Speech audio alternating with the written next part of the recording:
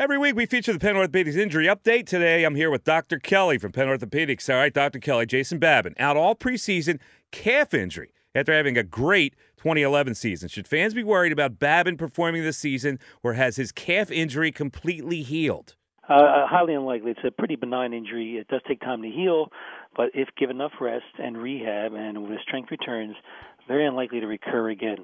So the magic word is just adequate time. If he's fully rehabbed, it should not materially affect his performance. Should not.